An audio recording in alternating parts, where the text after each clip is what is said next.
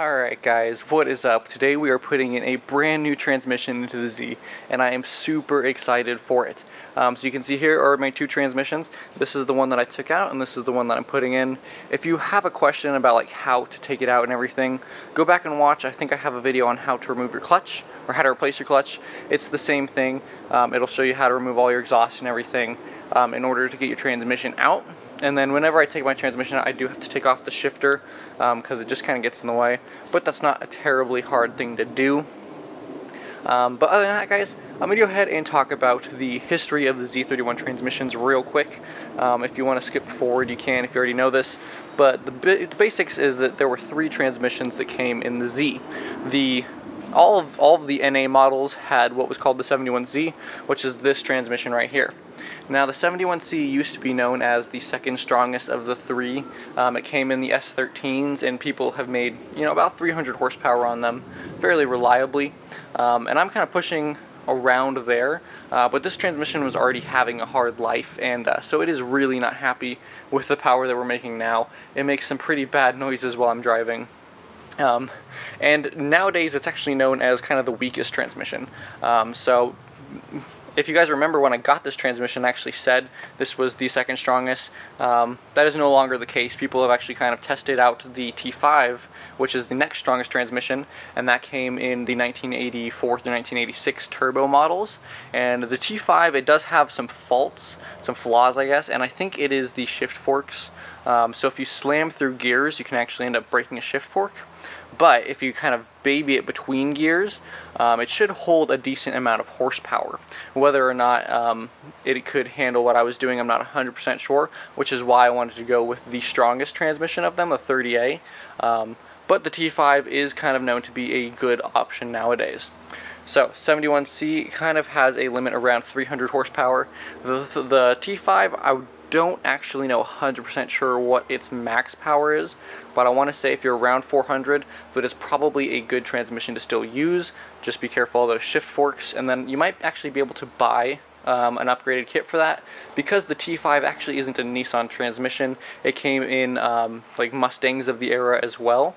It's made by Borg-Warner, so it is kind of a fairly common transmission. The bell housings are different obviously, but the gearbox itself is the same, so you actually can find a lot of upgrade parts for that. Now the big king daddy of all of the transmissions is the Nissan 30A, and this is a variation of it. So the 30A came in the 1987 through 1989 turbos of the Z31, and that actually had a different tail housing. So it was very similar to this in that it just was one big piece all the way back to the shifter. And it extended much further back than this one was here. Now the Z31 30A bolts up, the shifter is in the right position, and you can just buy a drive shaft that fits for one of those models, and it just works. It's super duper easy, and that is what everybody wishes they could get, but not all of us can find a Z31 30A in our area, and I have never seen one in my area, despite looking for quite a while now. So the alternative to that is the Z32 30A. It uses the same transmission, and I forgot to mention, but they can hold well over 500 horsepower reliably. And the Z32 has a couple big differences from the Z31 that makes it not a bolt-up. So if you can see on these transmissions here, this little pocket is where the starter goes, and the starter comes in this way and it engages the flywheel from the engine side. On the Z32, it's kind of got like a window in the bell housing right here, and it's got a different type of starter that engages from the transmission side. So you either have to get a different flywheel, and I already have a Fadon's aluminum flywheel, so I didn't want to lose that, and I didn't want to have to buy another $500 aluminum flywheel. You can get aluminum flywheels that work, but it's different than a Z32 flywheel. The Z32 is a 8-bolt, and Z31 is a 6-bolt, so you have to get a 6-bolt Maxima flywheel. I don't remember what year it is. I'll put it on the screen if I can find it. But it is fairly expensive to get one, and they really aren't in stock all that much because people aren't boosting Maximas all that much. But regardless, you need a new starter, you need a new flywheel, and then also the shifter bracket on the end The Z32 does end shorter like this one, but it has a kind of bracket back here that pushes the shifter back. But you can't use the stock Z32 bracket because it is too long, and you need to actually move it forward about 2 inches. So you can get a bracket from Excessive Engineering. I think it's not Polar Engineering. There's another company that also makes a shortened bracket. And they're around $150 to $250 depending on what brand you go with, and it's a little bit of extra money. So you gotta get a new flywheel starter, and then also a shifter, and then also a custom drive shaft if you go with anything other than a Z31. And it's just a lot of money. I actually looked at getting a Z32 30A for mine, and it was almost $700 for the transmission, plus $500 for the flywheel, plus $100 for the starter, plus $150 for the bracket, and the costs added up really, really quick. And I just was not extremely happy with that. So the alternative to getting a Z32 30A is to get what is called, I'm going to call it just the Pathfinder 30A. It actually came in the Nissan Frontier, the Nissan Xterra, the Nissan Hardbody, and then the Pathfinder. I'll put the years on the screen for you right now of when they came. Because it is a very wide range, but you do want to look for the 2-wheel drive models. You cannot use the 4-wheel drive. It has a different tail housing that adapts to a transfer case, and you just can't use that. So this right here is a I think it's a 92 Pathfinder transmission, and this was obviously 2-wheel drive. It doesn't have the transfer case on the back, and I pulled this at the junkyard for $180, which in my opinion is a really, really good price compared to almost $700. But the one difference between Z31, Z32 30A, and then all these other 30As is the gearing. These are truck transmissions, which means that they're a lot shorter gearing than the Z31 and Z32. So I'm not 100% sure how much shorter it is, but I'm going to put it in the Z, and I'm going to take you guys with me for the drive so we can see together if this is a worthwhile mod. Is it worth saving almost $500 to get a shortened gear version of this? So we're going to go ahead and figure that out.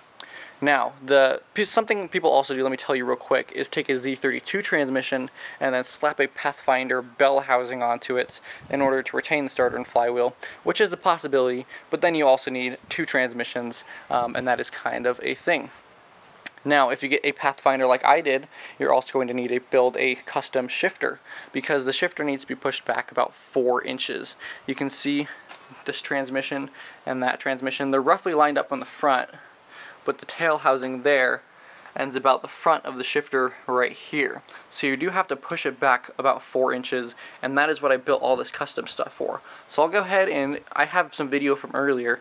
I'll show you about kind of how I built mine, how it all fits in the transmission, and how that leads to pushing it back about 4 inches, and how we're going to do it reliably so that the shifter feels good and is reliable over the next however many miles that I put on this, because I don't want to be taking this transmission out to work on that shifter.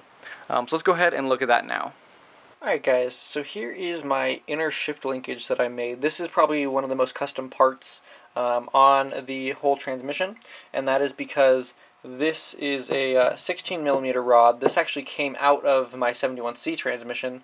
So the linkage kind of bolts, the wrist pin goes through here, and then the little thing sits in here to move this forward, back, and everything with the shifter, and then it goes this way into the transmission. But I went ahead and pulled it out and then cut it and then welded it on. Do you see I have a U-joint right here? This is a 3/4 inch steering U-joint that I got on Amazon. The reason that I went with this, I looked at a couple others, is that I needed something that was more compact to fit between the shifter plate and then like the dust shield thing on the transmission. So I needed something like this. You could get one that's smaller. I just got this one. It's the one that I found. It was prime shipping, so it's here quickly.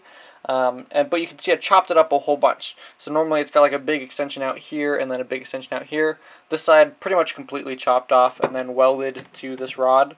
And then this side over here, you can see I have this special little bracket on it. So this one actually took, believe it or not, much longer than anything else here to make.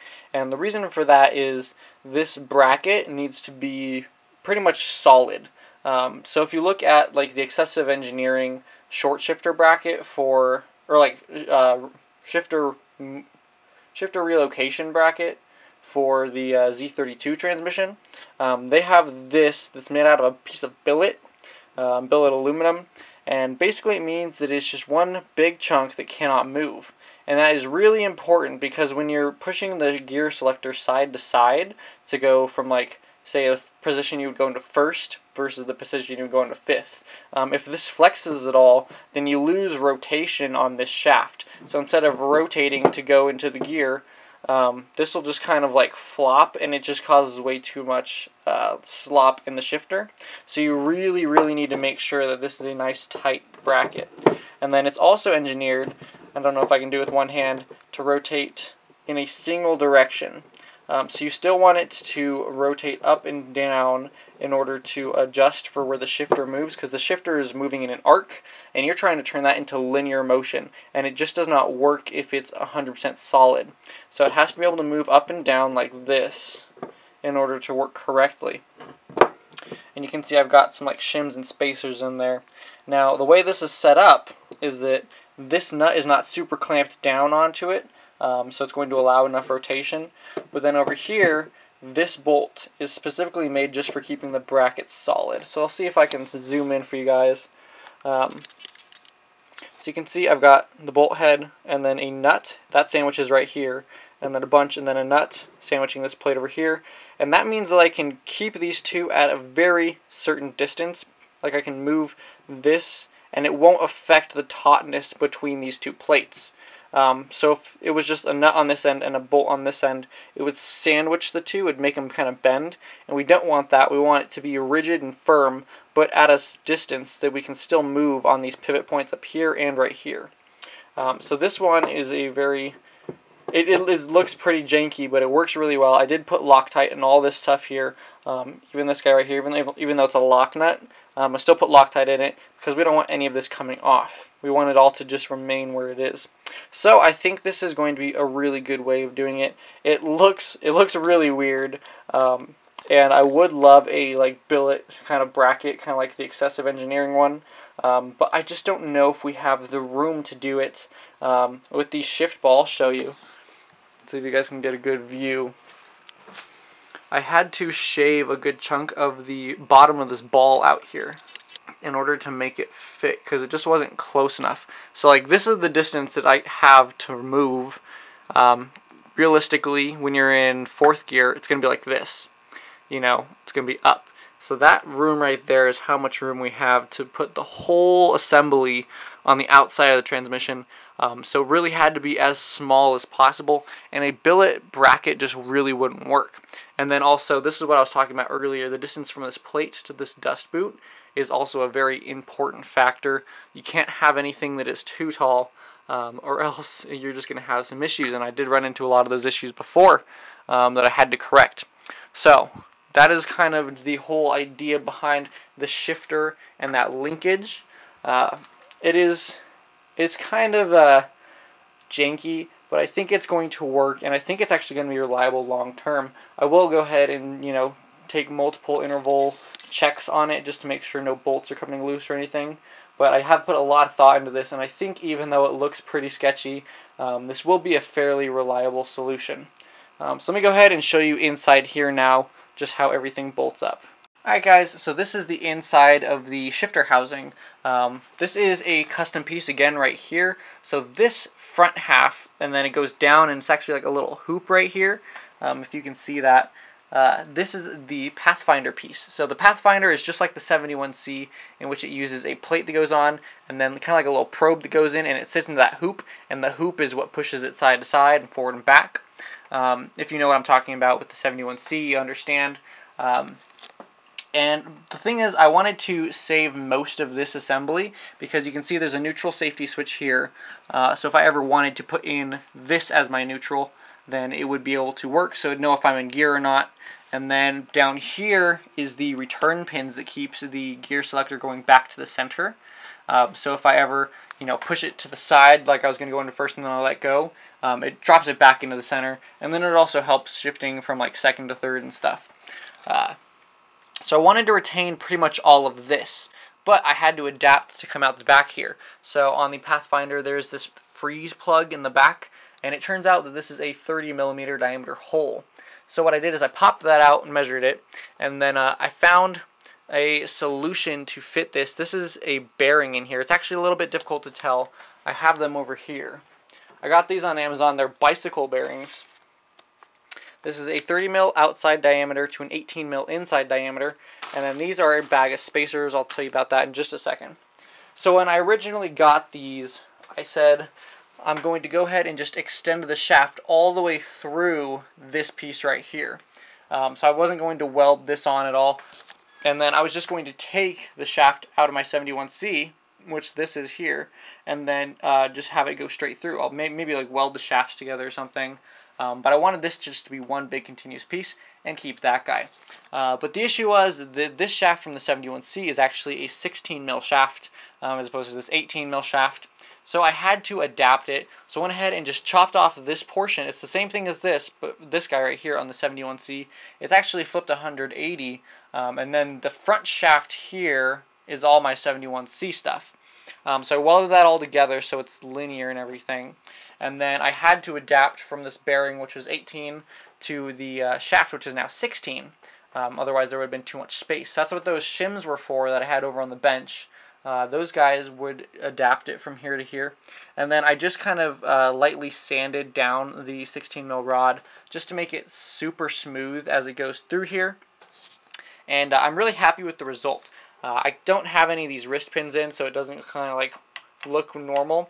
But as this spins like this, the bearing itself is actually spinning. It's kind of hard to tell for you guys, but the bearing is spinning and then moving in and out. There's not very much resistance between the shim itself and the shaft. Hence why I sanded it down so that there would be just a little bit of resistance, because I want it to be as like fluid tight as possible. I don't want much transmission fluid wanting to come out of this, but it is very tight, so it should seal fairly well, while not wanting to push the bearing in or out. I did just take some of this high temp silicone, put it on the inside of that circle, the 30 mil, and then press the bearing into it, and then I put some more silicone on top here to seal it off. So the bearing should be pretty set in place by all that silicone, and it shouldn't ever want to pop out. I've shifted this a bunch, and it never looks like it wants to. And again, that is because this is all nice and concentric. There is no, want to push on either the top or the bottom. It just wants to slide through it. So it's really, really nice. So I'm super happy with all that. I'm going to put these wrist pins in here and then put it all together. But that's the basic setup that I have here and how I got it to come out the back. I did need to push it because the original one was about right here, and it needs to go about here. About 4 inches back is what I measured from my 71C. I just measured the distance, and it worked out really, really well. I'm honestly pretty happy with this, and I think it's going to be reliable. So I'm going to go ahead, put all this together, and then we should be able to go take both these transmissions out and look at them side by side.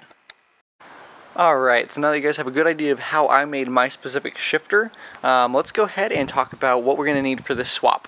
So there's a few main things, obviously a new transmission, and then I'm also upgrading, if you can see in here.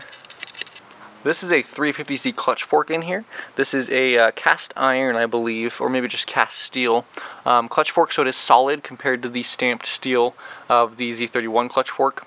And then you also need the spring that goes on the pivot ball itself, and then the spring that goes up here in order to make it all work. So make sure you order all of those together, and then you need a Z31 or Z32 sleeve, and then a Z31 or Z32 bearing. You cannot use the 350Z, it doesn't work. But there we go. So I got these sick upgrades. It's going to be really nice. It's going to help the clutch feel a whole bunch. And then finally we have a drive shaft. So, you guys remember how the shifter has to be pushed back, but not on the Z31? It's because the transmission is physically shorter, so we're going to need a longer drive shaft. What I did here, this is my Z31 that I pulled out with the 71C, and then that is a brand new Shaftmasters aluminum drive shaft that I ordered custom. So I told them, hey, I've got a Z32 front end, and I've got a Z31 rear end, and the distance between the two, I believe it was 43 inches. I'll make sure to put the correct number on the screen in case I was wrong, but it was 43 inches, I believe, from end to end. And so I just gave them all those measurements, and they made it up, and it looks really, really good, guys. You can see the new one is just a little bit longer, about 4 inches, funny enough, longer than this old one here. And so this is going to be absolutely great, and that is pretty much all you need for the swap. You don't really need anything super crazy, just a drive shaft, a transmission, and then the correct shifter. So I'm going to go ahead and put these in the car.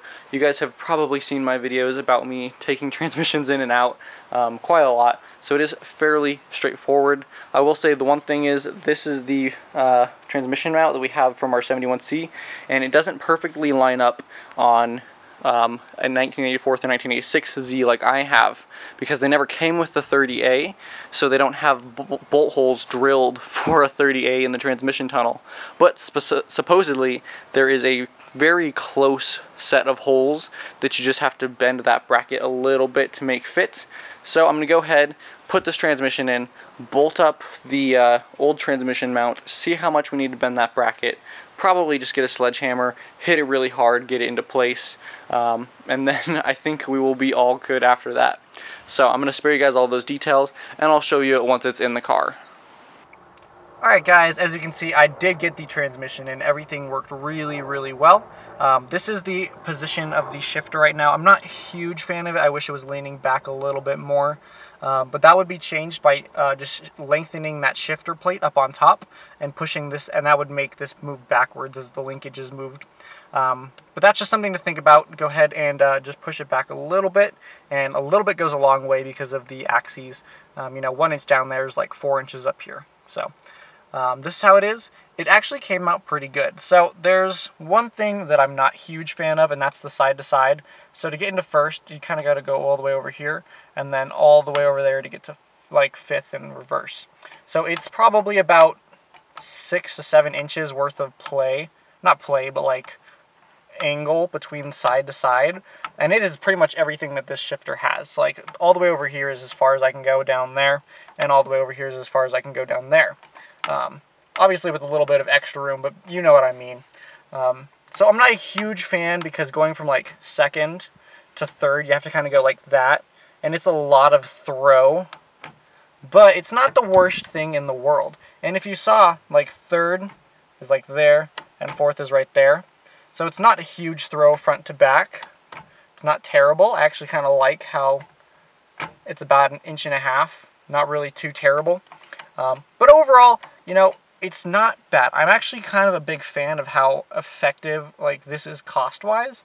It is really, everything was pretty cheap. I totaled it up. It's around $350 if your transmission's about $200. I spent about $150 on just like the shifter was $50, and then plate steel or plate aluminum I had, but you know, you could say that that would be another $25–30 if you ordered that on your own. And then just all the little linkages and pieces. So it's not super duper expensive, and I'm actually pretty happy with it. Unfortunately, this transmission, I told you guys I got it at U-Pull-It, or maybe I didn't tell you, but I got it at U-Pull-It, and it's not very happy. It's probably got close to 200,000 miles on it. Unfortunately, the dash in the car that I took it out of was gone, so I couldn't tell you how many miles it has, but it's not very happy.